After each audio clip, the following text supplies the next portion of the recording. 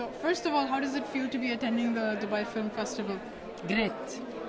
In this rain, I like it. I love it. When I open my curtains in the hotel and see Burj Al Arab and the sea, it's beautiful. So and the financial crisis hasn't affected the film festival much, in your opinion?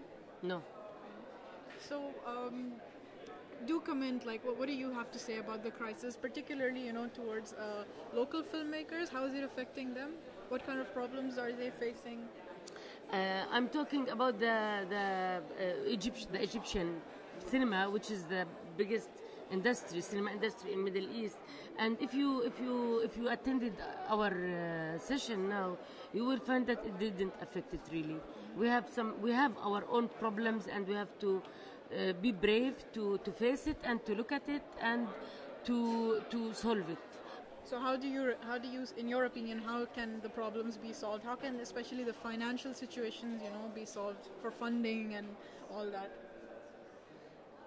Again, if we have a good film, we'll have money for it. This is what I believe on. Okay, so people will always be willing to invest in a film? If it is good, no, it's not so easy like this. It's very easy, and it's not the case.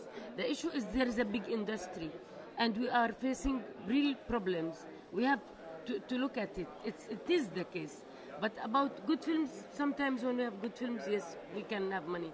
This is what I think.